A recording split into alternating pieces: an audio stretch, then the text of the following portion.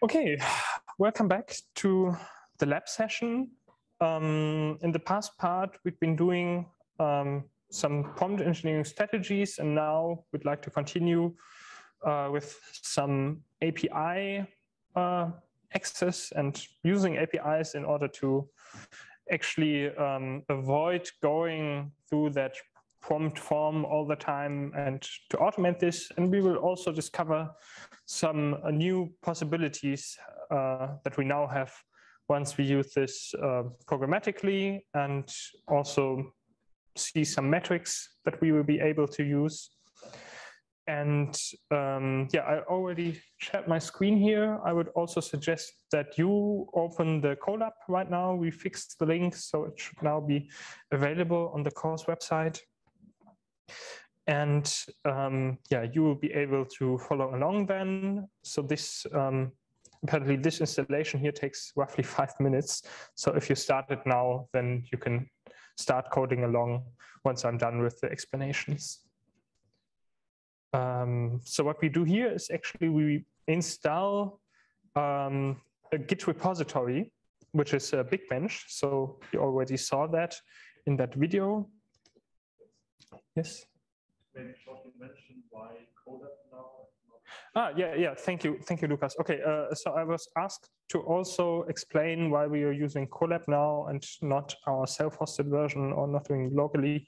So the reason is that we're using quite large language models right now, which are a bit hard to host locally on your CPU computers, but also for us, it's a bit hard to make them available to you because, as you know, we have those layers in our computation center where access is restricted, and we tried doing a hosted version of some language models through Kubernetes, but it's a bit more complicated than we initially thought.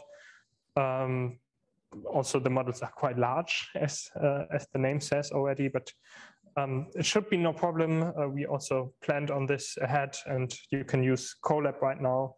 The space there should be sufficient to get it working and going right now. Okay, so are there problems coming up right now with the Colab maybe? So then we can fix them beforehand. Okay, thank you. Yeah.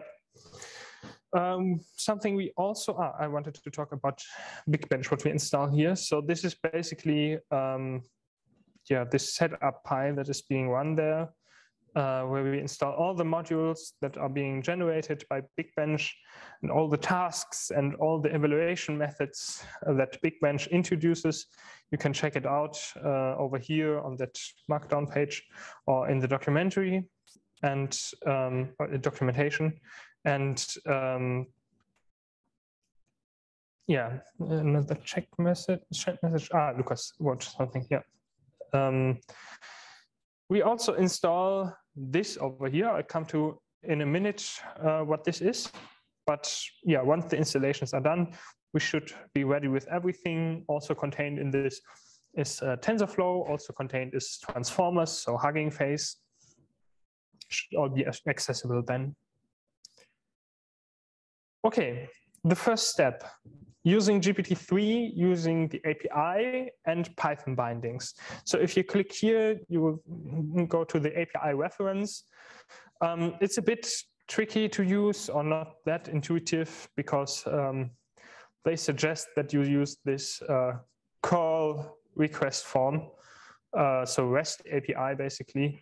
I mean, you could do that if you feel familiar with that, but we are doing Python here, and there are some Python bindings provided for this via this library here, and it's installable using pip, as we did up here, and we can now use it. Quickly import this.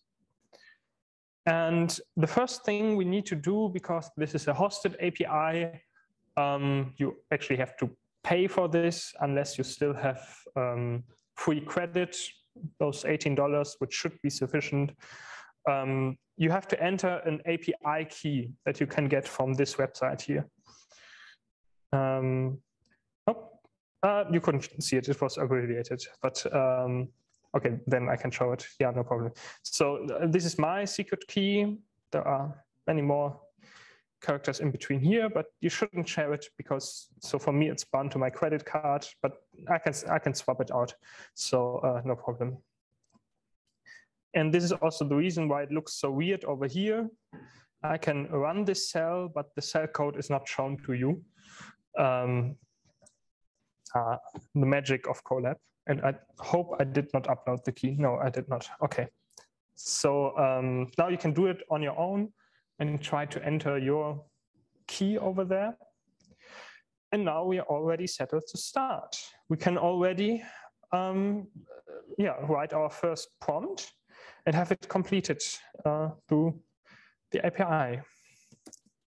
Of course, again, it takes a moment to compute, but here we have the result. And as you can see here, the API part is already called completion.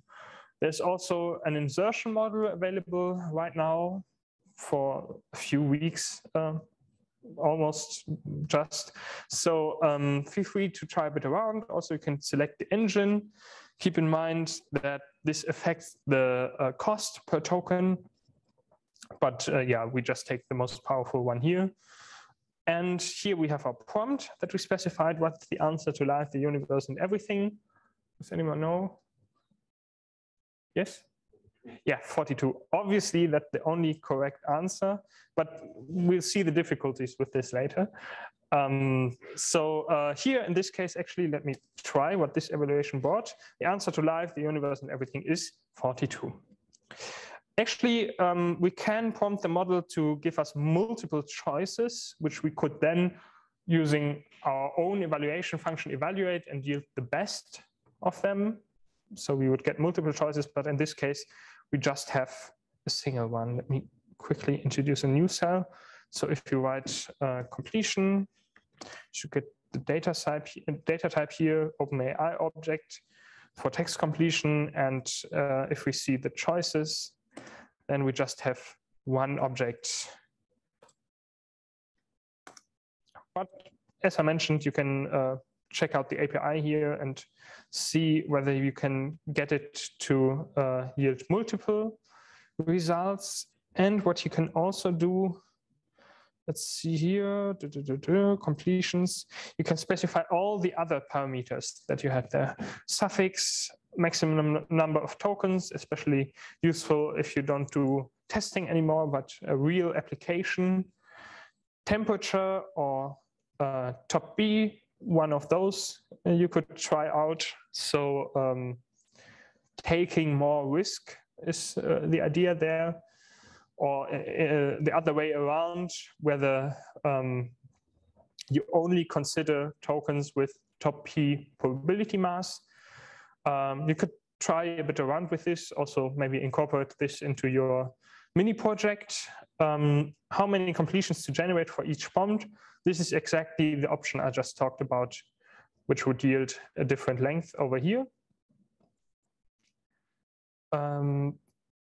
Yeah, string big partial progress. It's a bit experimental, if I got this right.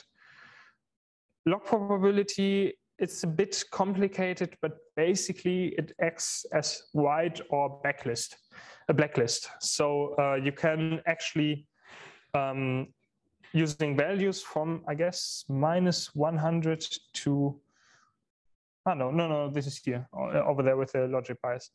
Okay, no. We come to that later. Yeah, sorry for the confusion. Logic bias, I'm talking about the logic bias. You can take this as a blacklist or whitelist. So for values from -100 to 100, you can assign a bias to each token that you want to talk about. So first you will get the token ID, and then to that token ID, you can assign a value. And this will actually, for negative values, make it more unlikely to generate them, and almost surely prevents them in case of -100. So in case you want to block out swear words, for example, you would use that feature. And if you would only allow a certain word array, then you could go and take those tokens and set them to 100, which ensures that some of them are taken. Actually, I know that AI Dungeon had been using this option, at least at the beginning when they were still using the native OpenAI GPT-3 beta. So they had been preventing or even offering a feature to their content creators to explicitly exclude some tokens. So for those of you who don't know what AI Dungeon is, it's kind of an online dungeon role-play game, single-player role-play game, just text-based. As a text-based adventure where the initial prompt would be a short story prompt, like you are in a post-apocalyptic world, you're surrounded by zombies, what do you do? And then you start with the story. And they did some technicalities to also ensure that you stay in that realm and just don't teleport, for example, out of it, because I mean, you have general console access there. You can write anything into the prompt that you want. But there are some measures to protect this and to keep you inside that realm. And one realm is also to restrict the tokens that will be generated. And they use that feature here. So some options that you already know from the playground, like this frequency penalty, for example, where you penalize repetitions, and also some user string if you share accounts or billing accounts with multiple users, but probably not that interesting. But feel free to have a look at this and take a closer look. So here's our result. But that's still quite close to what we did previously, right? Using the form. Now we want to automate things and we want to do batch processing at least. And this is what we have here. Yeah, I just wrote down 3 questions in this Q&A scheme, and using a list comprehension, I'm simply prompting them and try to get the answers for the most probable choice as a text. And then I just print them using this zip statement. Let's try that out.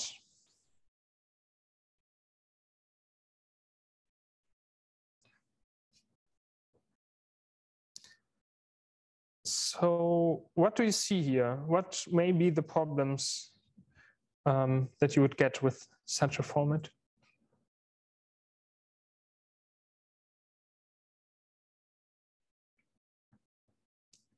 So the prompts are not really aligned. So for example, here we have new lines. You would want to strip them maybe. Here, the answers are not what you would expect. So how many meters in a mile? Conversion question here works. We saw that previously. What the color of the sky? Typically a pale blue color. Okay. Who are you going to call? Who are you going to call? Okay, Lucas is the only one knowing the Ghostbusters, but apparently not. Apparently you're calling Smart Snake. I was already in the preparation asked to call the plumber, I think. So apparently that's not something GPT-3 expects. But hey, well, at least now you can do batch processing, and this will maybe help you in systematic evaluation of things. But we'll also see a few more measures to systematically evaluate those tasks. And one of those lies in the video that I recorded about Big Bench. So make sure to have a glimpse at that. The next thing I promised you was using GPT-2. And actually, we can do that locally, even if locally just means on our Colab computing space. But you could also do that locally on your computers, no problem. Because with GPT-2, the model files are actually publicly available. And here we use 2 things. We use Hugging Face, which provides the model, and we use the model class from Big Bench. Let's have a look at that. So in Big Bench, they provided wrappers for many models, including GPT-2. And yeah, here you can basically see which models they allowed: GPT-2, GPT-2 medium, large, and XL, and also GPT-1, so just GPT. You can find it somewhere up here, over here. So those are all supported, and you can actually see what they are doing, but I'll quickly go to another document here, because all those models implement an interface or an abstract class in Python. And this is the model class, abstract base class. And it basically supports two methods: generate text and conditional log probability. We'll see that in action in a minute. But generate text does what you would think it does. You put in a string or a list of strings, specify the max length, maybe a stop string, and it would generate text. But you could also specify an output regular expression to pass your output from the model. So in case you want to get the numerical value out of this, yeah, you could use that. We'll do that also in a minute, I think. And yeah, if you have a look at this over here, let's see, model. All those Big Bench Hugging Face models implement this model class that we just saw and basically provide this functionality. So if one of you were, for example, to contribute to Big Bench OPT, Open Pre-trained Transformers from Meta AI, what I talked about the other week, you could do this, just override or copy paste this class because it's also available on Hugging Face. And I will also show you how in a minute. So yeah, maybe that's interesting for you. So let's import it. This is also why we installed all that Big Bench stuff, to be able to import it here. But here we get the Hugging Face model that are supported by Big Bench. And yeah, we can just load up this model. What happens here takes a bit. It actually downloads the model file first in the background.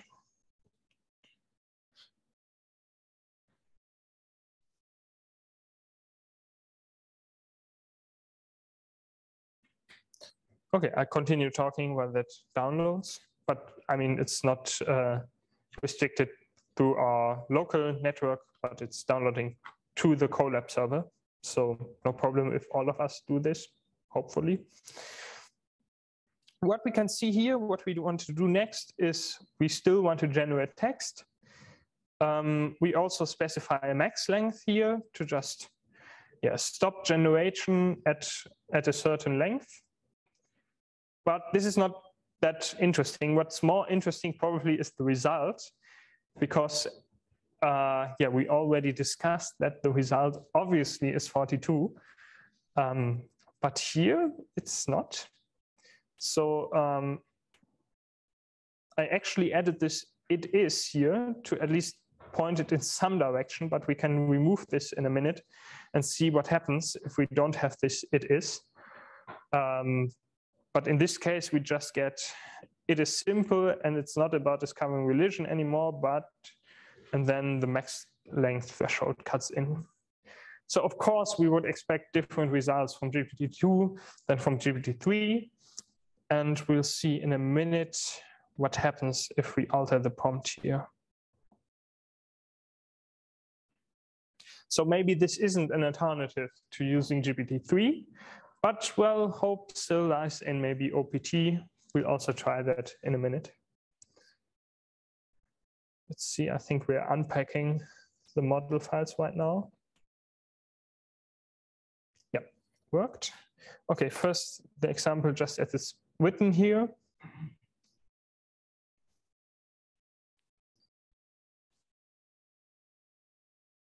Takes some time actually.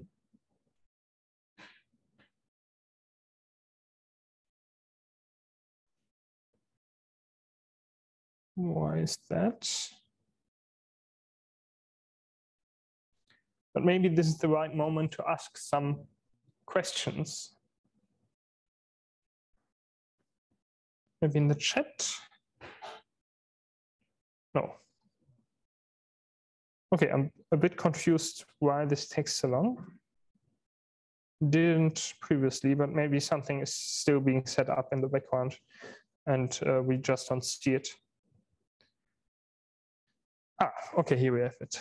So the answer, it is the truth. What is the truth? And what was the answer to life? So again, you see this pattern that questions get repeated or altered, even if you add question and answer to it.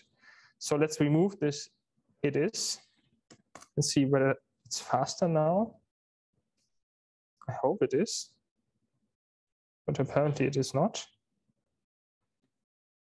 Maybe something ruined GPU support in the background. And we're in TensorFlow CPU right now, but I'm not sure. Okay, I'll continue talking about the next example, but I mean, you probably would expect it to be even more messed up, or at least what does messed up mean, but not aligned with our expectation. Let's talk about this example here. So we're doing some basic arithmetics. I even went this way and, here we have it. Answer, sign, and religion are inseparable. Question, what is the, and so on. So again, not the result that we were hoping to get.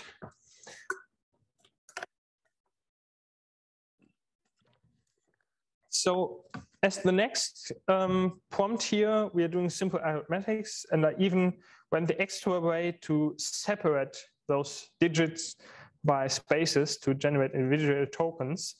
That's not given to do that.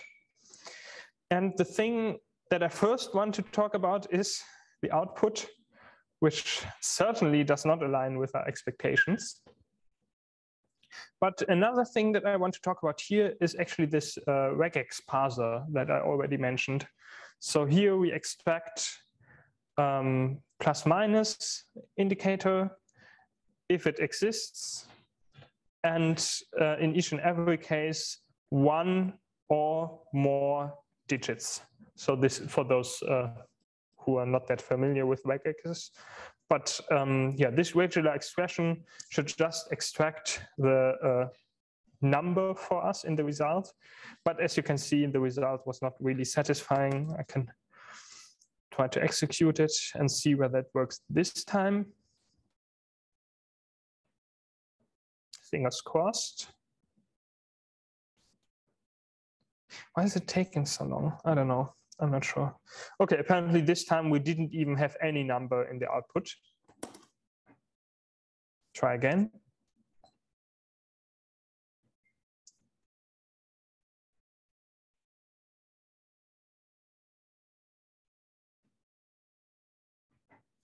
Again. Weird.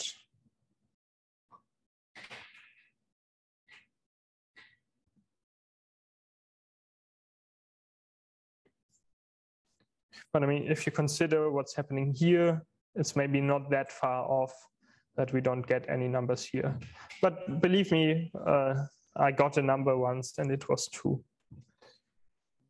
You could just quickly run NVIDIA SMI to see if you take the GPU system of the model Yeah, we're in CPU mode. Okay, yeah, thank you, Lucas. But if I set it up all again, it would take 5 minutes to rebuild the package. How can I remove that? So, okay, for you, it might go much faster, maybe. No. Did I destroy something? It worked today, so weird. Okay, we'll see how it looks with the next models, but I mean, this will happen now each and every time I run something. But maybe I'll have a look at this again, but it should work. Maybe you would have to enable this somewhere, but not sure. If you load a notebook from GitHub, it will automatically not assign you GPU, but you have to change the runtime. Okay, thank you. Click on the just up there on the run and object thing. Maybe that you. Yeah, that's it. Okay, okay. Thank you, Lucas. Yeah, I quickly repeat what you said. So the issue is loading the notebook from, in your case, from GitHub directly, and in my case, from the cloud. Apparently, per default, you don't have GPU acceleration. Yeah, makes sense, but you need to know that. So on the runtime tab, change runtime type, you can actually change that. Okay, maybe it's a good idea if I rerun everything. And wait, do I actually need to rerun everything, or can I just? I think it restarts the session. So the Python backend. But it hasn't been flushed. It has been. It has been. Okay, I can try.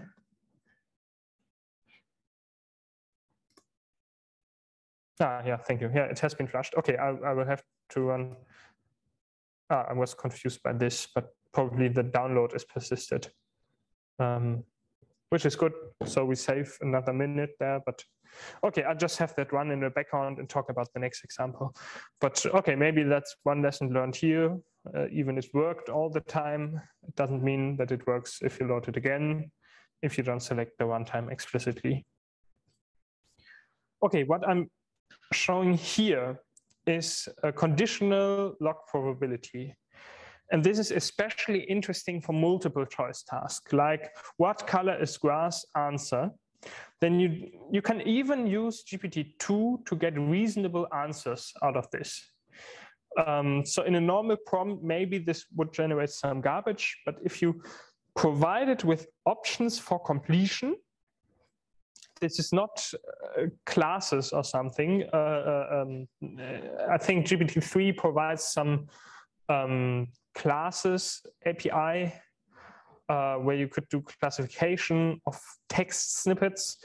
But this is not what we're doing here. We're still doing completion, but completion on a fixed option space. So those are the targets that you could feed in there. And then you get scores. So one score for each target. And it's the logarithm of the probability that this target completes the input. And the laws of prompt engineering tell us that you would expect green here. And in fact, green has the largest log probability and thus also the largest probability over here. Yeah, so this is how this multiple choice stuff works. And also this is available on almost all other models as well. So feel free to try around with this a bit. And maybe it will help you to do text classification, for example, in your projects.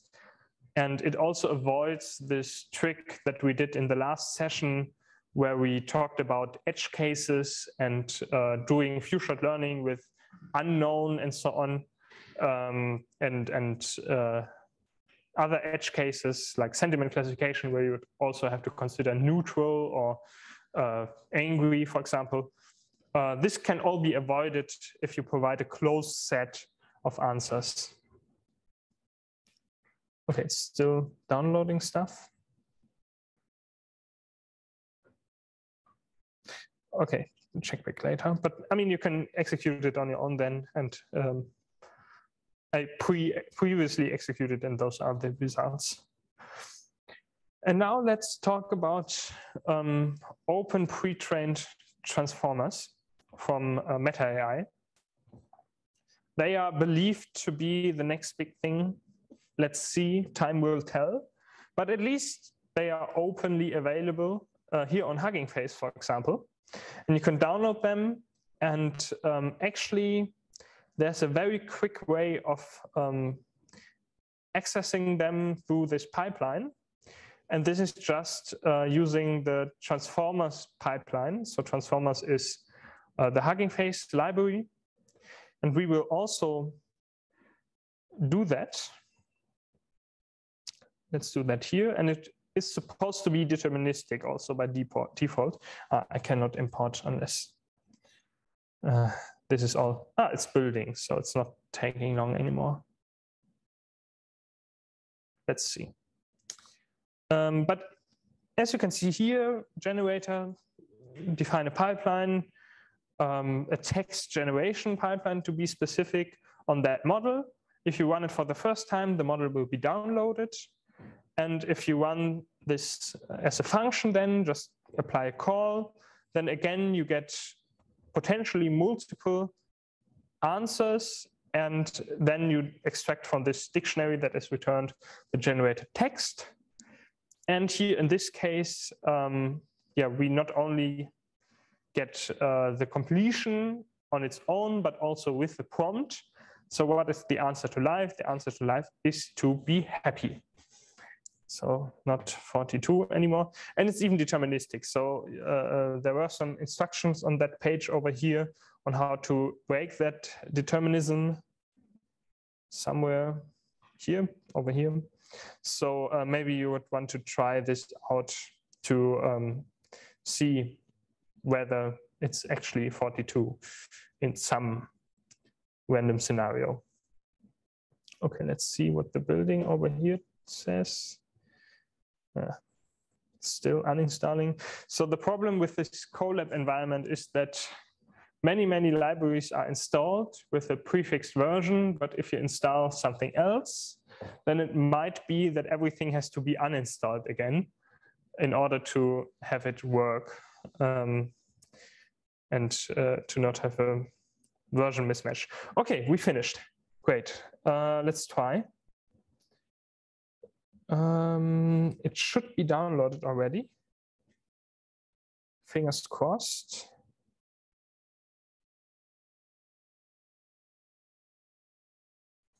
Oh, no. Okay, apparently it's not, apparently the download was also flushed.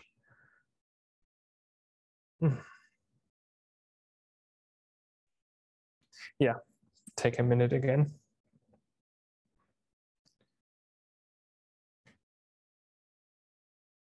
But then I maybe ask for questions. Maybe from the chat. No, okay, then I cancel this. I hope I can. Yes, I can, and then just do this OPT example, because you can run that on your own. It also has to be downloaded, but should go a bit faster.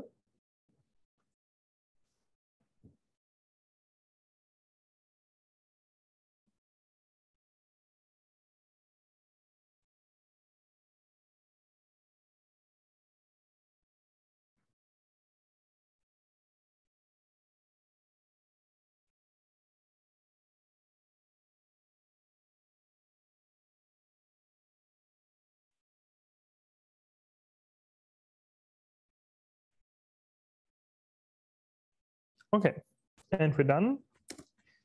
And let's see this evaluation over here. So it should be deterministic. Okay, the answer is to be happy. Let's maybe break that determinism by slightly altering the prompt, not the question, but the prompt. The answer to life is the answer to life.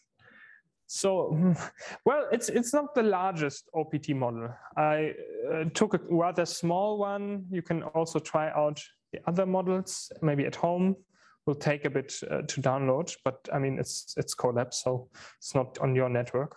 But you can click here and expand the models, and then see which models are available. And there's a model with 6.7 billion parameters, one with 30 billion parameters, and those are quite large. So you could try them and see whether they yield more reasonable results. This could also be part of your mini project, just saying. Okay, evaluation using text-to-text metrics. This is something I want to talk about because it's not trivial. So for classification tasks, we already talked about metrics that you could use, accuracy. There are also other metrics that everyone who already did a bit of machine learning should have seen already. Remember precision and recall and F1 score, you can look them up. Yes, but we are not doing classification metrics here. We are doing metrics that can be used to apply them on generative tasks where you get text out of it. And one example metrics that is a traditional metric one would apply here is one that I would like to introduce or recap here, and it's BLEU. And it's basically, you can look that up, but it's basically supposed to do or to measure the word correspondence. So taking a reference, so this would be your ground truth for the generation. You would have to define some kind of ground truth, that's right. And a candidate, so this could be the network output, the LLM generation. You would try to match up all the words using BLEU and then compute a score out of this regarding how often this worked. And this works reasonably well. So let's run that quickly. Yeah, score of 30, reasonably well, because I mean, almost all words match up perfectly. But there we have the first problem. And I remember that one of you already introduced us to that problem in the very beginning of the semester. I think when Lucas was doing some, what did you do actually? Some network results output. Yeah, you did some classification on a text here in the lab. And the question was, what happens if we introduce no into the results or some form of negation? Will that actually alter the classification? I think we were talking about IMDb data, and the question was, is there a difference between the sentiment analysis of this is a good movie and this is not a good movie? And it was quite hard actually for the network to consider this, but not impossible. We did see some difference. But here with BLEU, because it's just measuring word alignment, we can run it and we get the very same score because one word is off in both cases. And this is not what we want in most cases. This is not desirable. There's a question in the chat. Thank you. Whether this is BLEU 4, so 4 grams, and why it's 20%. Yeah, what is it? We can have a look at what it is.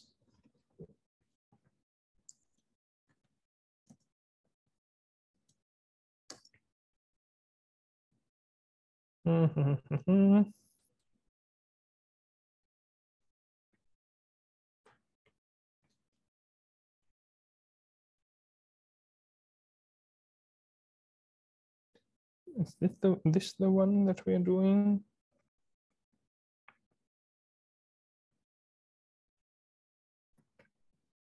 I'm not sure whether this is the one internally imported. Well, it gives 30% because you don't have corresponding 4 grams. I'm not sure. So I mean, this was not meant to be an introduction of BLEU in the first place. It was meant to be a motivation of what we are doing here at all. Maybe it's using word tokenization and not 4 grams. I'm not sure.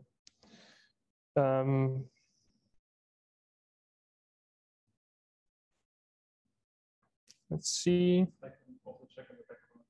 Okay, yeah, Lucas, thank you, Lucas. Lucas will be checking in the background how this is implemented.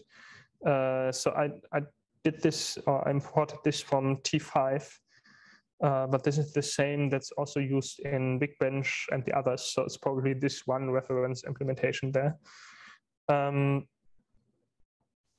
But well, it's the same score here, and we don't want this. And the idea now is that we get away from this traditional feature set or a metric set and apply what we learned in the previous weeks. And especially, we learned something about language models, about transformers, and about BERT, for example. And now we can apply this in order to actually define a matrix that is able to overcome this issue. And this is BLERT. So some weird morph between BLEU and BERT. But you can download this. It's a BERT-based model. So again, you have to do some model download over here. Oh no, it's taking long again. But I mean, the results are here, no worries. You define the checkpoint that you import from, so BLERT 20, which seems to be the standard right now. And you define a score here, and then just define or compute the score. And this will be done using a BERT instance in the background, doing some TensorFlow eager execution. No worries there, it's black boxed, so you just get a score. It's not compatible with with BLEU in the first place, so you get values from 0 to 1 here. But I applied this to this is a test and this is the test, and to this is a test and this is no test again. And as you can see here, we have a match of 80% over here and a match of 60% over there. So there is a difference, at least in score, and it's in the direction that we hope that we wanted it to be. So in the end, this is just to show you that all those methods that we introduced to you can be applied in some way to replace or improve traditional methods, even in evaluation. Of course, you would have to make sure that this model itself is not doing weird things. Yes, I agree. And non-black box models or metrics might be easier to understand in that regard. But nevertheless, I think this is quite a promising way and interesting way. And one could also imagine doing similar things with even larger language models and trying to evaluate the score there. But here's using BERT, and it's a standard already. So feel free to also use this in your projects. Okay, oh yeah, we can run it now. It went through. So here we start a TensorFlow instance running that model.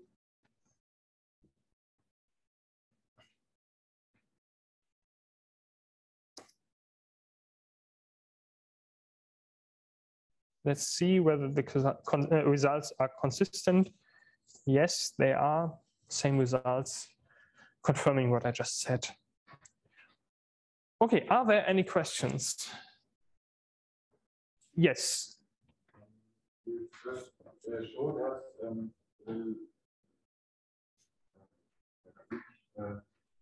this example with the graph of green and the score. Yeah. And the scores are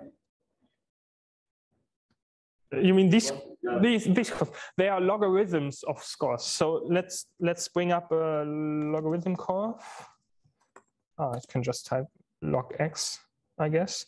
Yeah, and so that also explains why those are negative.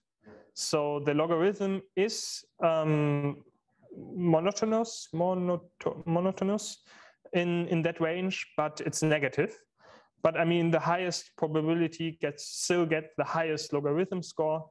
So yeah, this is what you would get here. It's a bit easier to compute in the end and to further compute with. Yeah, that's the reason why they chose to have a logarithm here. But yeah, you can convert it back quite easily. I agree. Yeah. Okay, the other, does that answer your question? Well, it is, these are like potential. Yeah, if you run this through, so let's quickly do that. Did GPT-2? I didn't download it here, but I mean, I can.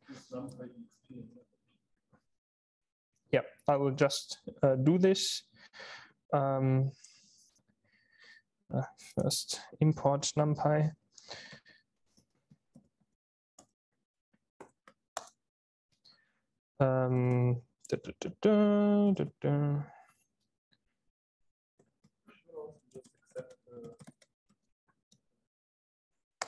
Let's see what happens here. And you can see basically percentages, and they even almost kind of add up to 100. I don't know whether it's intended. I think not. But yeah, you can, in that domain, you can think of them as percentages. Shouldn't they add up to 100? Yeah, I'm a bit confused as well why they don't add up to 100 right now. They do.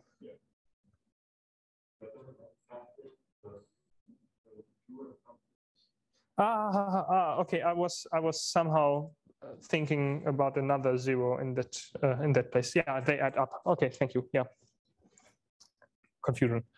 Okay, great. That pacifies me. Okay, your question, please. Yeah. My question relates to the mini project. So you just showed us a way to score like overlap if we have the ground truth, but if we would have like something like the poems that we generate, is it fine to use subjective labels? Yeah. So yeah, I repeat the question. So the question was, yes, we saw for the mini projects, we saw some way of evaluation based on an objective ground truth. What about things like poems where there's no objective ground truth in generation? The question is it allowed to do this subjectively and to rate the results? Yes, and it's even encouraged. So yes, you will have to then rate some examples, find a reasonable number. I mean, don't spend too much time on that. Spend your time on the real term projects. But yeah, like for one afternoon, I don't know, get a bit familiar with this and label a few examples also subjectively. You could also maybe share some annotation task with your fellow students and exchange the annotation task and see whether there's an agreement at all between the annotators. So do all the tricks in the books. Feel free to do it. And yeah, but it's a nice approach. I agree to do some subjective rating and labeling. Yeah, thank you. Whether the presentations in 2 weeks have to be held in presence or can also be held by the student? I mean, it would be good to have them in presence, probably to also make it easier to react to questions.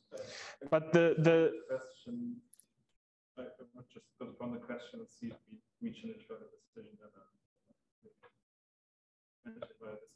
Yeah. We can answer this question of the presentation format via Discord later. Yes, I agree, and we also have to come up with a specific format still for the presentations, because I think I limited them to like 2 or 3 minutes. It's on the slide. Don't take me by the word here, but still, if everyone hands in as we expect, who is also signed up for a group right now, then this will still be quite a lot. So we've come up with a way, but definitely send in the slides and we will talk about or chat about on Discord how to do the real presentation thing in the end. But the idea really is not to satisfy me and my demands, but rather to also to learn something yourselves, to find out something, and also to share it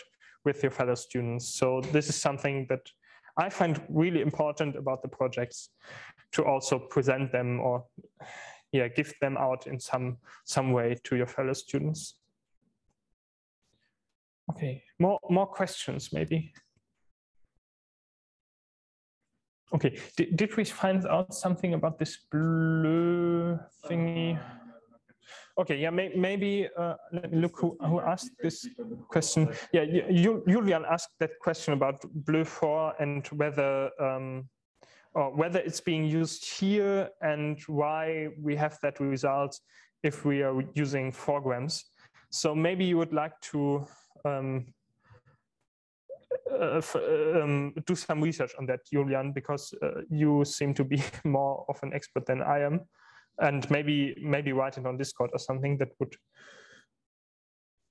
Okay. Julian says it must be blue 2 because it would fit, at least from the results, if you consider some penalty constant, I guess, that Julian doesn't really know right now. But okay, then that clarifies a bit the confusion that we have had there.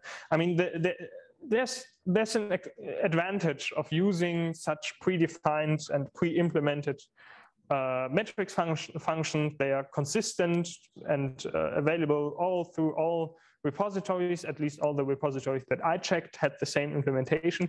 But yes, if in the end no one knows what's really happening there and what the implementation is, I agree that this is a weak point there. Okay, yeah, but thanks for pointing that out.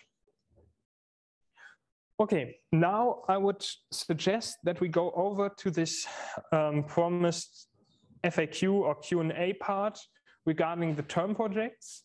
So how should we do this? Should we stay here and have it in a closed format, or should we accept questions? What the general idea is.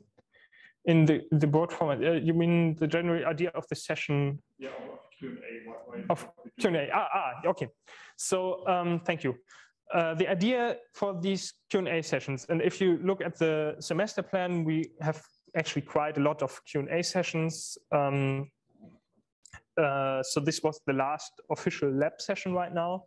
And in these Q&A sessions, and we don't want to make them really mandatory, but strongly encouraged, we would like to take some time to talk about your projects and address them individually, because the projects are on one hand so different from each other, and also for the teams that chose the same term projects, the implementations or instantiations of those projects will be very different from each other. So we would like to take some time to address all the issues individually, get to talk to you about your progress, about your requirements, for example, regarding hardware or something, but you can still continue writing us on Discord and so on, and we'll try, if our time permits, to get to you quite quickly.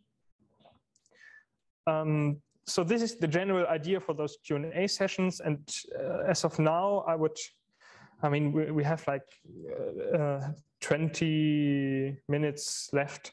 So I would suggest that we do this on an optional basis, so not in the plenum right now, but if there are some questions, if you have some questions or issues that may also interest other groups, for example, about the pipeline, there were 3 people already requesting access, so which is not much considering we have like at least 10 groups which should use it.